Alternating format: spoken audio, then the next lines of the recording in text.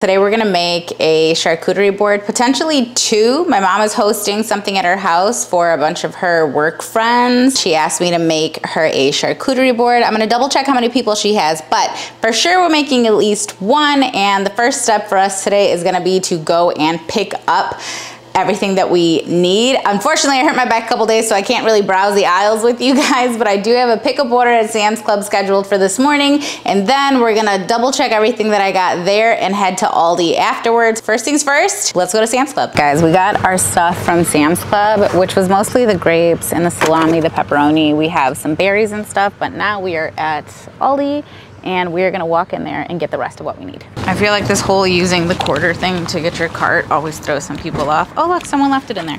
That was nice of them. It's just to borrow it. That one didn't wanna come with me. I always grab these. Pretty much every store sells these, some version of them, but $3.69, that's not bad. Then they always have a lot of nuts and stuff. Definitely a good mix. Or something that's just salty. I like to keep salty stuff on the board. Dried fruit, that's always a good idea as well, but not today. This was not on my list, but I really like using summer sausage on my boards, so I think I'm gonna grab one today. And they have a great big pack of hard salami if you're interested, but I prefer the one from Sam's because I can fold it. Great produce, lots of good organic fruit and stuff like that, so it is a great place to grab your produce. Their end caps are usually a little bit more stocked, but they do have good fruit spreads, which we don't need today. And then of course stuffed olives, which I am gonna get stuffed olives, but I don't want these ones. And I have bought this one as well before. This is good if you make it often, but otherwise you probably don't need to spend $7 on that. I like the garlic stuffed olives. They also have jalapeno stuff, which I've never tried. Sometimes they have these roasted peppers that are stuffed. They're so good, but they're hard to find. They also normally have kind of pre-done stuff. So they have this little tapas tray, which has the peppers in it that I was talking about. They have a good selection of meat and cheese. This is definitely a place to go for cheese. They have a variety of regular stuff like salami, prosciutto, and then you have the one with 3 different kinds in it. This one has capicola, which I'm not a fan of. And then you have this one over here, which has the meat and the cheese. And then you have the different antipasta and feta salad, yada, yada, yada. All of this adds to it, but none of it's necessary. However, I do love a goat cheese. Cranberry cinnamon. I almost always get a brie, but I actually have one at home. I want a smoked cheese, either a Gouda or a cheddar, possibly both. Havarti as well also goes over very well. They have different flavors: tomato, basil, French onion, horseradish, jalapeno, dill, creamy. We're gonna do French onion. These are also really great if you're just trying to throw together one just super quick and easy. This is only $10, which is not bad. And then they have more salami, dry, and the spicy kind. They have fun different kinds of cheeses, but I kind of like to stick to the rivers and lakes that I'm used to. I have never added Boursin cheese to mine, but I see a lot of people do it, so maybe today we'll give it a shot. I might grab a second brie because my mom texted me and said there's gonna be over 20 people, so we might do 2 boards. This one, double cream brie.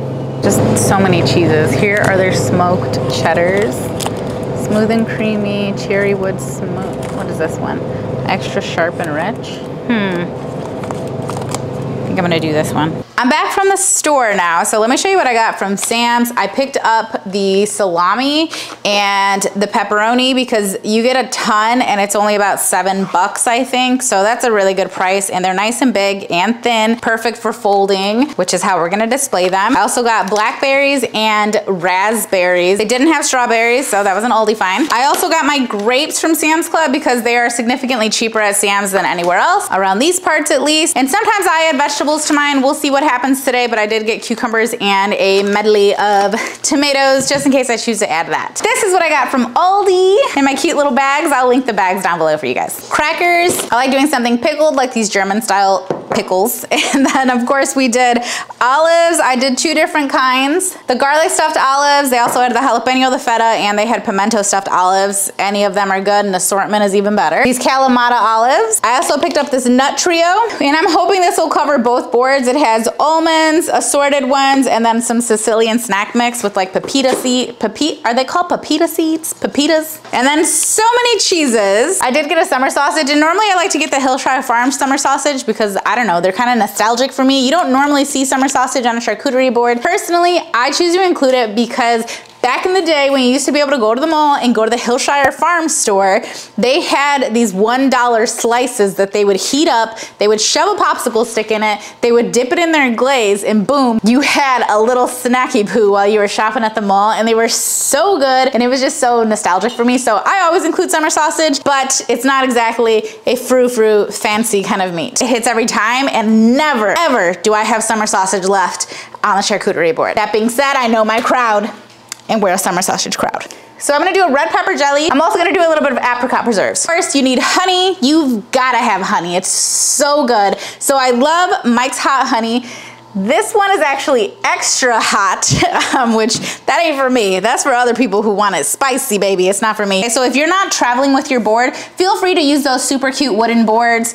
I have one there, it's so cute, but there's no lip. There's no way to make it travel. You kind of set it and forget it. And these are my favorite boards to use because they have a lip on them. They're plastic. They are breakable, as we found out, because my son broke a plate yesterday, but they are not easily broken. They do have a little lip, so you can cover it in some kind of, I do press and seal, something to cover it, and it's very easy to transport in the car. So that's why we're gonna be using these. I believe they're only about 15 bucks. I have made dozens upon dozens of charcuterie boards on here. Never fails, perfect size for a big crowd. The other items I always make sure to have are some kind of gloves, some kind of food safe gloves, and that's only for the meat and cheese portion because otherwise people tend to really cross-contaminate a bit when they're wearing gloves. They'll put on the glove, they'll move things over, and these are not clean, so now your glove is dirty and you're probably not gonna go wash your gloves. So I exclusively use gloves for the meat and cheese because I don't want to leave my little grubby fingerprints everywhere.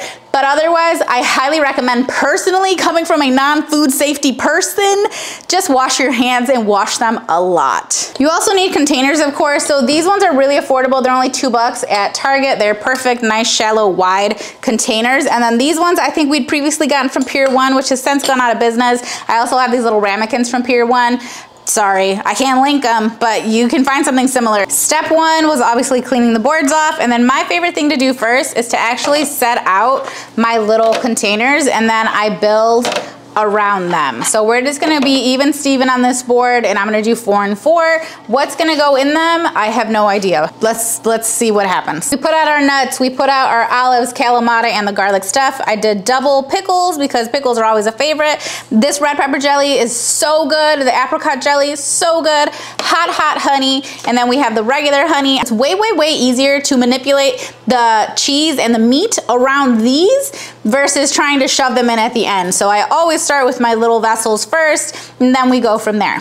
When I'm making charcuterie boards, I normally try to have 3 to 4 types of meat. So we have the salami, the pepperoni, the prosciutto, and the sausage this time. And then I usually try to have a harder cheese, like a really sturdy cheese, softer cheese, and then usually something kind of in the middle. And I like for them to be very strong in flavor sometimes, but other times just very mild, just kind of something to let, you know, the jelly or the honey shine. So I always have brie. Always. I always have cheddar, always. I normally like to have a smoked cheese, so we're doing the Gouda this time. And then I normally do a really, really soft one like a goat cheese. It's time to slice our brie, and I'm not a fan of moldy brie. I don't like moldy cheeses generally, but I like the taste of brie. I think it really makes your charcuterie board. That being said, I like to trim some of the outside off. Not all of it, but just enough. It really depends. Some people think it tastes kind of soapy, I guess. Is it soapy? I think it tastes like soap. Yeah, kind of soapy. So I'm gonna trim them down a little bit just in case anyone's a little skittish when it comes to brie. There are lots of different ways to display brie. I usually go a simple, like, pie cut. It seems to be the easiest to actually grab and eat. If you're making a charcuterie board, I would typically say to avoid the pre-cut cheeses, only because oftentimes they have stuff kind of around them. I don't know if it's like some added little something or other to keep them from, you know, squishing together. Well, I don't know what it is exactly, but normally they're more expensive, and then you can't really control the cut and what they look like, and I think it's kind of fun to be able to control the cut. I wish I had gotten a pie slice type of cheese because then you could do that like overlapping. It just looks cool. So have fun with how you're displaying your cheese. I like to make the brie the center of the show, so it's gonna go right in the middle. All right, I'm gonna do a little stacking situation with the brie over here, so I'm just gonna kind of turn it on its side. This could have looked better if I had left the top on, but I didn't want to. I don't like to see moldy cheese. I also think blue cheese is disgusting, And so is gorgonzola. You always have to try your product. Make sure you're not serving people poison. We could put a couple berries in the center of this. That could look kind of cute. I like it, a little color. I have the cheese. I did 2 cubed. This is the truffle cheddar. This is just the smooth and creamy cheddar. It was definitely crumbly. This is the smoked Gouda. This, I cannot tell you how delicious this is. It is the oniony Havarti, and then this is a mild white cheddar. So we're gonna go ahead and just spread these out amongst the board. My kids had to replace the batteries for me, so in the meantime, I laid out our cheddar. So I did the cheddar like that, just kind of, what's it called? Like staggered a little bit. This cheddar is so good. This is that mild Irish one. Wow, that is so good. We're gonna do a similar thing. No, should we? Yeah, we will. No. I'm gonna put this over here and this over here. Yeah, I like that better. One is gonna have the onion Havarti, also staggered like that. I'm actually gonna go from one little container to the next. That's gonna be our next one. Get back up there. And then for the smoked Gouda, I'm just gonna line it up like that, and again, go from one container to the next. I don't love it against the edge, but it'll be fine. And then we're just gonna drop a bunch into a corner. The truffle cheddar in this corner, the soft cheddar in this corner. I'm not a huge fan of cubing the cheese, but sometimes when it's crumbly like this, it leaves me no choice. But not a lot of people like a giant mouthful of cheese. Next, we're gonna go ahead and drop a soft cheese onto each one. So I need to find a little spot. I think I'm gonna go here. This one's gonna get the boursin. Boom. Time to cut the goat cheese, because otherwise, like, no one eats it. I mean, they wanna eat it, but they don't wanna just have at it, you know? Cutting goat cheese is not a cute time. It's not adorable. So now we're gonna take our halfway chopped goat cheese and go ahead and put it on this board. Don't forget to try your cheese. Oh my gosh, that goat cheese is so good. Salami rose process is in fact very simple. You just fold it halfway over. I'm sure you've seen this a million times, or never at all. I don't know what your feed looks like, but mine has a lot of charcuterie on it. So you just take your salami and you fold, and you twist, and you fold, and you twist, and you fold. Can you guys see my watch? Because I'm supposed to be at my mom's house by 2, and it's giving, I'm gonna be late. They're just so easy to make. You just get your little champagne flute, you fold a million pieces of meat over it, and then you flip it out. My favorite part of this is actually that it comes out in order, basically. So, like, as you want one, you're pulling from the top, and they are unraveling themselves. So it doesn't become a disaster. It's not a mess. It's not a bunch of meat being touched. You can literally just touch the one piece you want. So that's about how full I make it. And then I just go ahead and I flip to wherever I want it to be. And I'm thinking I'm gonna put this one right here. Not me not showing you guys, sorry. I just flipped it right here, perfect every time. I'm gonna go ahead and make some more of these out of the salami and the pepperoni. Pepperoni is the exact same thing. We got a pepperoni rose ready to go. We're gonna drop this one right over here. Boop. We're gonna do another rose. You know to stop when the hole is completely full. That's how you know you really can't fit anything else down there. In fact, this one I didn't quite bend it enough, and it'll create a wider rose, which is not a bad thing, but it's not necessarily the look I was going for. If you don't wanna do the roses that we did, the other thing I like to do is to just fold it just kind of like that, and we'll create like a little snake of meat that goes through any empty spots. I'm gonna go ahead and cut the sausage, lay that out, and then we'll do our crackers. I'm gonna skip the prosciutto today. It's not necessary. We have enough. Once the majority of the meat and cheese are on, the big areas get filled in with the crackers. The small areas will get filled in at the end. I never use a whole container of crackers on one board, but obviously we have 2 boards today. And I try to take out any broken ones. Not that there's anything wrong with a broken cracker, but you know. I wouldn't worry about it looking too crowded or anything, because I think the more that it has, honestly, the better it looks. As you can see, we still have some openings here, so we've come to the fruit and veggie portion. And this is when I just fill it in. Sometimes I just like to put a whole cucumber on one side. I think it's kind of like a vibe. Some people are really big on dip. I'm just kidding. Obviously, I'm gonna cut that. You don't see a lot of vegetables on these, but I do like to add tomatoes, a little bit of acid to kind of break up, you know, what's going on here. And I actually just leave them whole. If you want to be cute, you can cut a couple for the very top. So let's just add in a little bit of veg just in any openings we see. Careful not to like really disrupt what's going on already, but yeah, I definitely like to see a little color on the charcuterie board. So like when you go to the grocery store and they slice the fruit open and they put it on top so that you can see what it looks like on the inside. That's pretty much what we're doing here. This looks really cool when you do it with a fig. it looks less cool when you do it with a tomato. Doesn't mean you can't do it, just means it doesn't look as fun. Now, I'm no chef, but if you just kind of slice off some of the outside and then you chop it, always try your cucumbers because they will get you got. Then we just have little cucumber slices. That's my mom.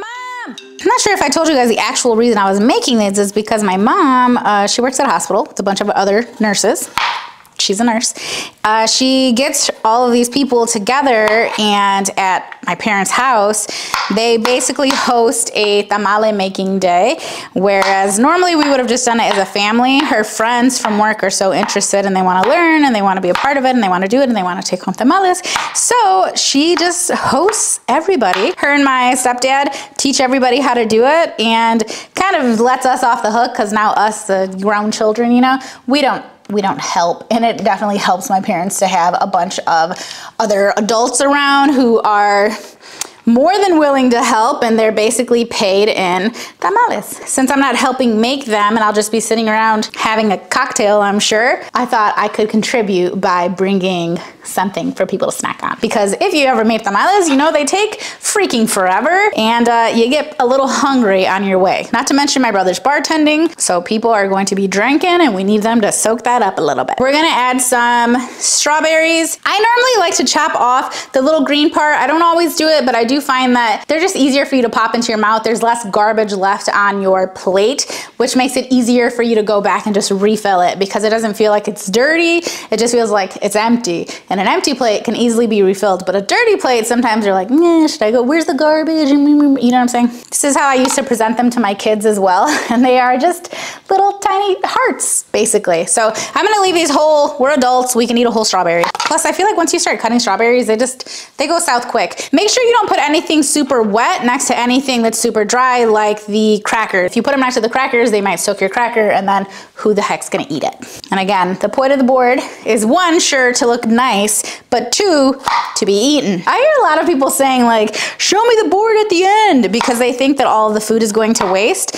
And I will say there have definitely been missteps for me along the way of making charcuterie boards and making them almost like a challenge to eat, and you really don't want to do that. Unfortunately, having a little waste definitely happens, but it's when almost the whole board gets wasted.